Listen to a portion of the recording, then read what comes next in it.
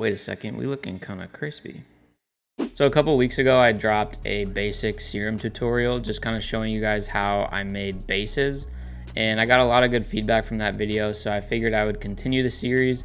And in today's video, we're gonna focus on how to make key presets. Just like the last video, I'm gonna show you guys some of my favorite key presets from my own banks and just kind of go through them step by step and show you guys how I ended up with that final preset. Then after that, we're gonna take all of the elements that we go over and make a couple presets from scratch. This video will probably be shorter than the first one I did just because I'm not going to go over all of the various elements of Serum in general. If you've never used Serum and you want to know a little bit more about how to actually use the VST, definitely go watch the first video in this series, and I go over all of the different buttons and knobs and everything you really need to get started using Serum. But for now, let's hop into FL and I'm going to show you guys a couple of my favorite key presets. All right, so I got 3 different presets opened up here. And I have the same MIDI on all 3 of them just so you guys can hear kind of the difference between them all. This first preset is a pretty just basic key. I like to have at least a couple of these in every Serum bank that I make just because they're very universal and can be used for whatever type of loop. So I'll just play this preset so you guys can hear what it sounds like first.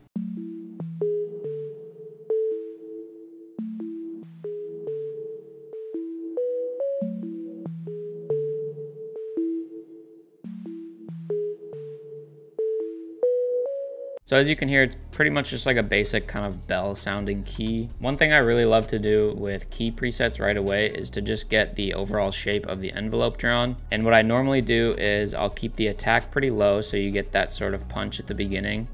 And then I'll turn the hold all the way down and I'll turn this decay slightly up to maybe like 2-ish seconds. Then I will turn the sustain to about halfway %. And what this does is that it just makes it so when the sound plays, it's dipping in volume as the sound goes on. And then I added a little bit of release just because that gives it a little bit of humanizing and lets it so when you let go of the MIDI note, it'll play for just a little bit. It won't just stop immediately. Then I just have this basic bright white noise on there that just kind of gives it a little bit of texture. And then for a lot of my key presets, the oscillator, I'll usually pick just a basic sine wave because it produces the cleanest sound in my opinion. And then I turn the unison up to 7 just to give it a lot more voicings and width to the sound. And then you can see I have a couple of these LFOs drawn out. This one is just a basic kind of like slope. And I routed that to the wavetable position. That just kind of gives it a tiny bit of instability to the sound, so it makes it a little bit more real sounding. Then I have just a cutoff, just a basic MG Low 12 preset. That's basically just rolling off a lot of the highs, so it's not like too piercing. Then we go over to the effects panel, which is my favorite thing to mess with for keys.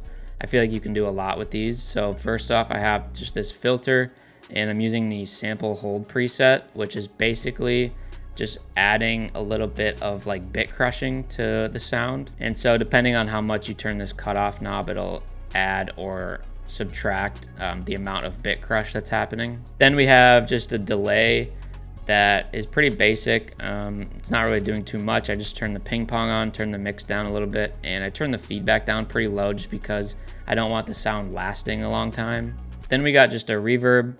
What I always do for every single reverb is turn the low cut to a little bit less than 50%. That just makes it so the reverb is not applying to the low end of your sound, which can really muddy it up if you don't have this on. Then I have this second envelope with this shape drawn out, and that's routed over to the reverb mix. And so you can see when it plays, it's kind of adding a little bit of reverb to each MIDI note.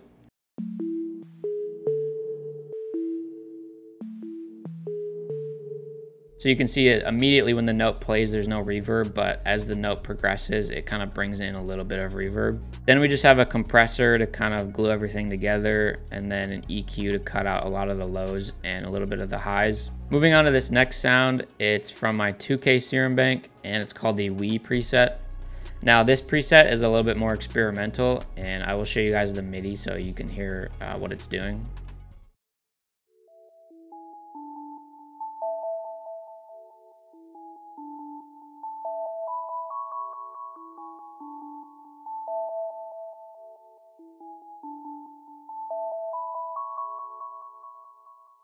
So you can hear it's like super ambient. the notes don't actually play, like they don't line up with when the MIDI note is playing. So first off, we just have this sub. It's real low in the level and it kind of increases as the sound progresses. And this is what gives it that sort of like delayed feeling, is that when the note initially plays, the sound isn't really turned on, but as it progresses over the 2 bars, the volume turns up. So you get kind of like that increasing in volume effect. Then we have this oscillator turned on to this shape, and it's just basically giving it a tiny bit of like grit to the sound.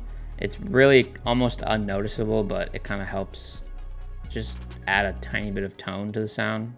And that's pitched up an octave. And this is doing the same thing with the level. And then for the envelope, I have this sort of just like real short envelope that's acting as almost like a pluck. So we just have the attack, same as where it usually is, the hold down. The decay is pretty low on this one just because I don't want the sound to be drawn out super long. The sustain is all the way down because, like I said, I want the sound to play and then kind of dip. And then I have a little bit of release to just add that humanizing factor. And then as usual, we have just another filter on that's cutting off a lot of the high end. So then for the effects on this one, I have this hyper dimension turned on, which is basically just like a width, and I have the mix turned up here and the mix turned down here. Then you have the delay. This is where a lot of the uniqueness comes in for the sound. As the sound is playing that sort of pluck pattern, it's a real short sound, but the delay is carrying it like across the entirety of the 4 bars or whatever you're playing.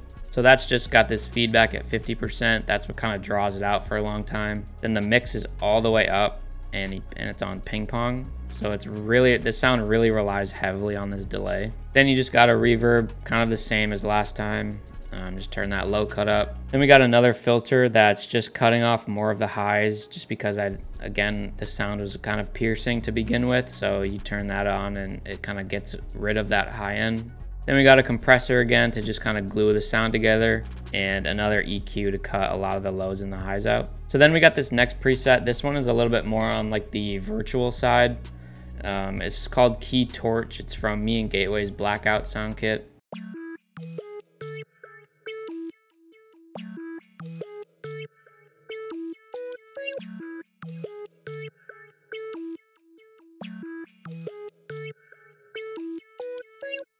So you can definitely hear it has a lot more virtual elements to it, and it also has a lot of movement to it, which is why I wanted to go over this one.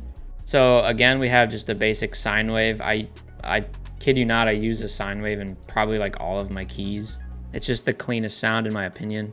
And then we have this bleak accent. Now this is a thing that I talked about in the last video, but the use of just like one shots or textures or anything that you can drag into this noise section can add a ton of character to these sounds. So I think this is just some accent that I found from a one-shot kit that I dragged in here and just messed with the pitch and the leveling. The envelope is pretty standard for a key. Again, the attack where it is, the hold is all the way down, the decay is set to about 3 seconds. This time I turned the sustain all the way down because I don't want the sound to play for too long. And then I turned up the release just a tiny bit. Then what gives this loop the most character is the LFO shapes. Now this LFO I think is from a different kit, but I ended up just saving it and then reusing it for this sound. It's just this real like funky pattern that is routed to the cutoff knob. Then you have this peak here that is sort of like shifting the frequencies back and forth and making them louder and quieter as the sound plays. So you can see it move here.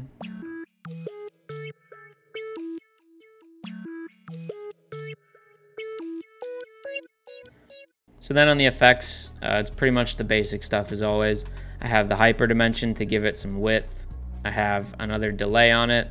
The delay is also routed to this LFO, so it's just another kind of funky shape.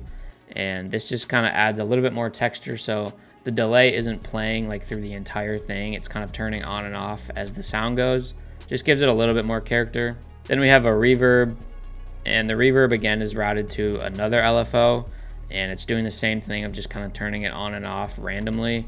So it just adds a little bit of texture and a little bit of like randomness. Then we have a compressor, and the compressor, what I did for this one is I turned this multi-band on, and this just kind of gives the sound a lot more like high end and kind of bit crushed almost texture. Then the EQ I have routed again to that initial LFO, And that is just kind of sifting through the high frequencies as well, kind of similar to what the cutoff was doing. But this is just in this EQ filter, and then I have the lows being cut out. So that's really it for all of these. They're all different kind of styles of presets. You have one clean one kind of ambient spacey one, more experimental, and then the last one being more on like the virtual, kind of has that like motion to it. So with all of that stuff that we talked about, I'm gonna open up a new file, and then we are going to make a preset from scratch. So what I always like to do when I'm making presets is just drag a MIDI in from one of my kits. So we'll just go to the whiteout kit. We'll go to the MIDI folder. So I have a ton of these tables.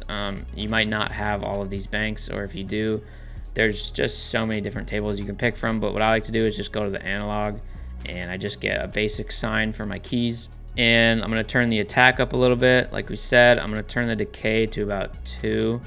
Turn the sustain down to roughly 10% maybe.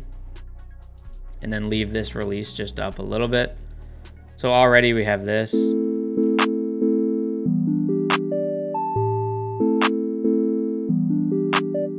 So what I'm gonna do right off the bat is I hear a lot of low end, so I'm gonna take an EQ, turn this little cutoff at the bottom, turn the frequency up just a little bit, and then this Q knob is gonna control this peak here. So if I turn it down, it flattens it out. So then we have that.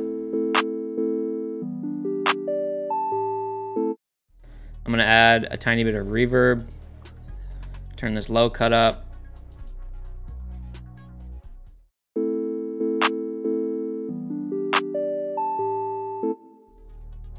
One thing I like to do to give a little bit of humanizing too is I'm gonna take this LFO and we're gonna route it to this fine pitch section, and then hover over the blue circle and click and drag down until we're at about 10. And then I'm gonna take this and turn it up to about 16. This is gonna make the sound wobble back and forth like really fast, which kind of gives it a little bit of that detuning feeling.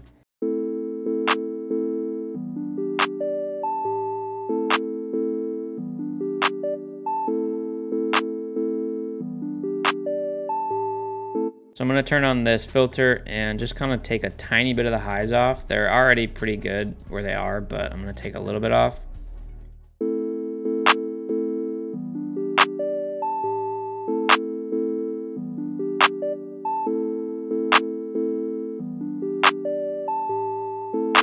Then I'm gonna add maybe a little bit of chorus. I always turn this BPM sync on just so it matches with whatever you're playing at.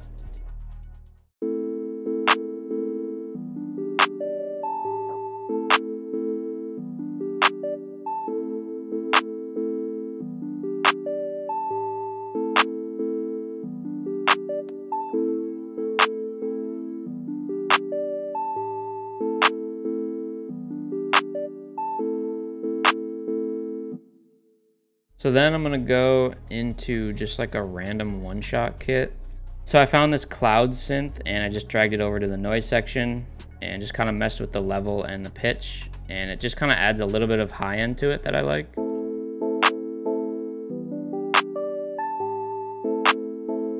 I might turn on the delay.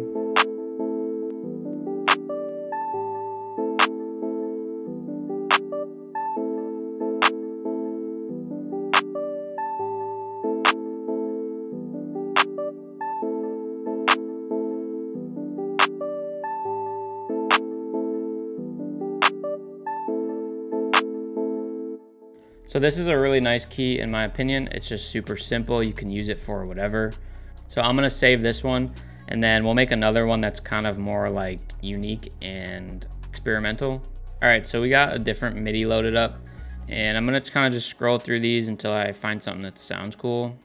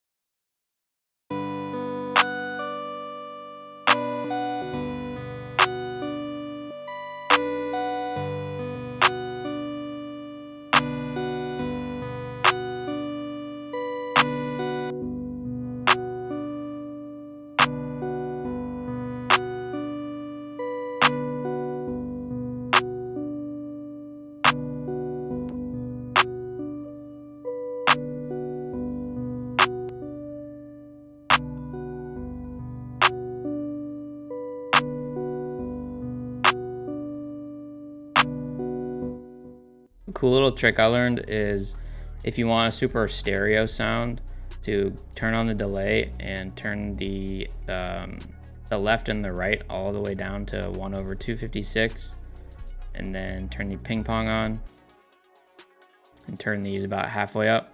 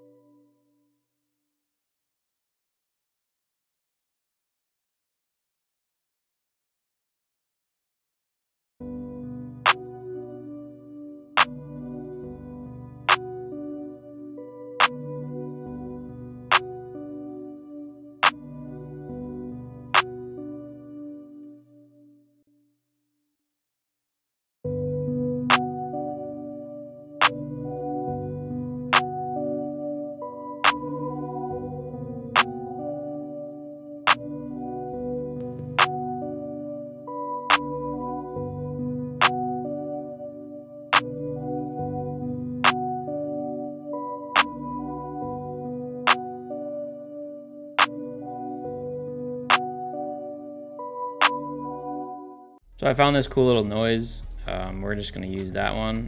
And this is what the preset is sounding like so far.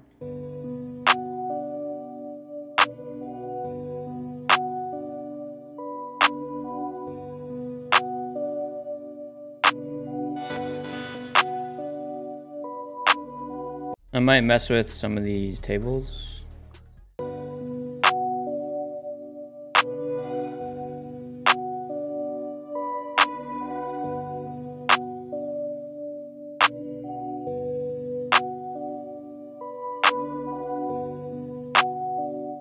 So I think that one sounded pretty cool as well. It's a little bit basic, but you can see we did a lot with like the filters and sweeping and the LFOs and all that stuff. That's pretty much how I would go about designing presets for keys. Like I said before, it's a lot of just trial and error, messing around. You know, you could make like 15 of these a day and end up only keeping 2 of them if you want. The more you do it, the more you'll just learn little techniques and what sounds cool and what doesn't work, and yeah.